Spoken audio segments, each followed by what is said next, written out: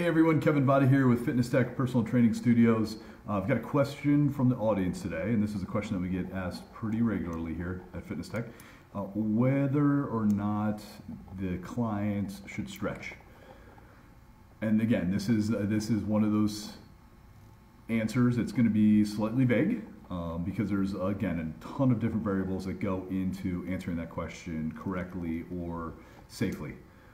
So by all means, don't apply my answer here to every situation.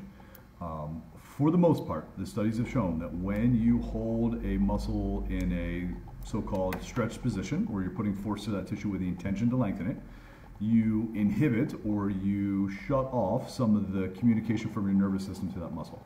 And that muscle then lengthens. In some situations that's going to be good, and in some situations that could be bad.